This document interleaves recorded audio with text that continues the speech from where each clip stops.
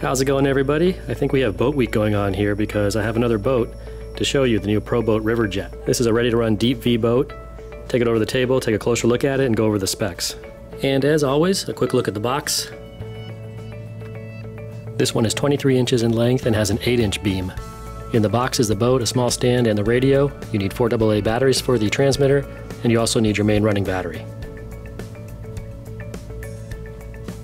This one comes with the same radio as the Patrol Boat STX2 2.4 GHz radio. And of course it has the same features with throttle and steering reversal, throttle and steering trim, and throttle and steering rates, along with throttle endpoint adjustments. And of course you have a manual. On page 8 is a 17-step instruction guide for servicing and maintaining the main drive shaft. So Horizon did put up a video which goes over all of these steps, and what I'll do is I'll put a link to that in the description. And you get an antenna tube, a bind plug, and a strip of non-slip material. You get a basic plastic boat stand, but it does have these padded strips on the edges, so that's a nice touch.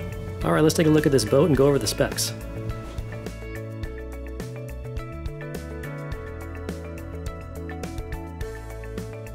This is an ABS plastic boat. I went ahead and put on that antenna pole because it looks better with it on. This boat can be run with a 2 to 4 cell LiPo battery. In the manual you'll find the programming guide for the ESC. Make sure you set the right LiPo cutoff for whatever battery you're using. With a 4 cell, this thing should be pretty darn fast.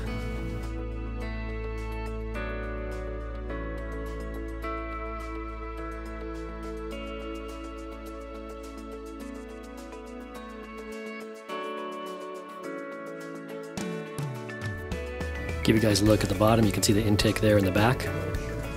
So to get into the hatch, you do have 4 thumb screws you need to take off. So on the left side there, you have the battery tray and some Velcro straps already in place. Got your receiver over there and your on-off switch. Motor is a 2300 kV 14-pole brushless outrunner. You've got a 90 amp ESC. ESC has an EC3 connector. And give you guys a look at the motor and drive shaft. And there you have the steering servo on the port side. On the starboard side you have a servo bay, which allows you to install an optional trim servo. If you do install that servo, you would need to change the radio system. And so you can also see you have water cooling for the motor mount and also for the ESC. Drainage plug. This boat can be self-righted and the manual tells you how to do it. So maybe at some point you guys will see a running video on this channel for this. But right now, I'm sure you'll be seeing a lot more of them popping up on YouTube, so check them out. It's a really nice looking boat. I'm sure with the 4-cell LiPo, this thing will absolutely blaze across the water. It's got the self-righting feature, and it looks good. Thanks for watching, guys, and any questions, please post below. See you next time.